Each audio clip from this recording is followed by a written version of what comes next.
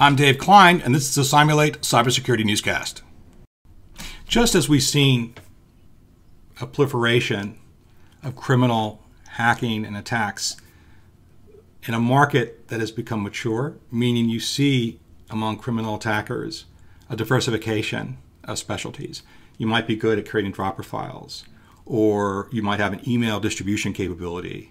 You may have reconnaissance capability, finding new targets for people to take advantage of, or you may be an affiliate to a larger ransomware group. The idea of this diversification has made these criminal attacks more powerful, something we need to think about. The same is kind of true for nation states. We now have a situation where you have private for-profit firms finding 0 days. Instead of turning them in with bug bounties, they're commandeering them and creating spy toolkits for anyone who has money. Right? In the past, with nation states like Russia, China, US, and others, you had to have a good deal of money, resources, and brain power to create all of these different attacks. Now, basically, you can approach another company to do it for you.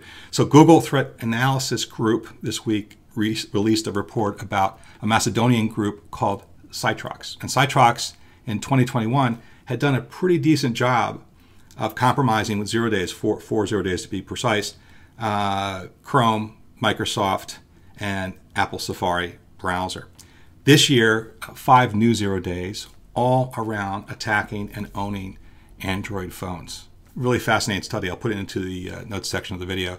I think the takeaways here is this is something that's going to have major impact over the world, in that even nation states now buy their spyware and their toolkits, and it means we need to be more vigilant. It's not actually a happy ending story here. My takeaways aren't positive.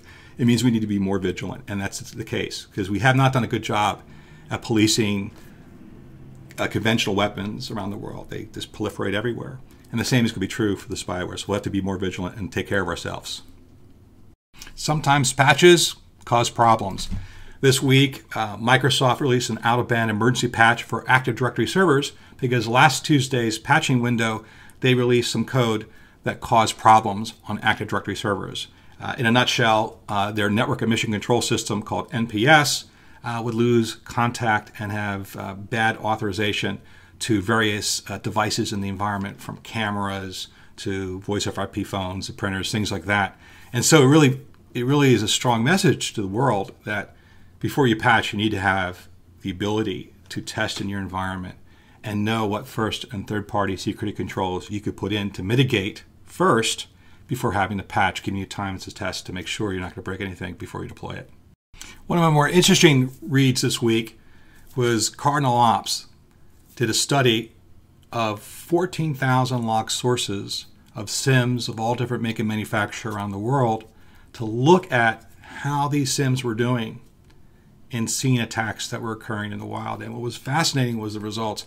80% of all MITRE attacks are never seen by SIMs. On top of that, of the top 14 types of techniques employed by adversaries in the wild, SIMs generally only see 5. On top of that, 15% of the SIM rules they found would never fire effectively due to misconfiguration and other common issues.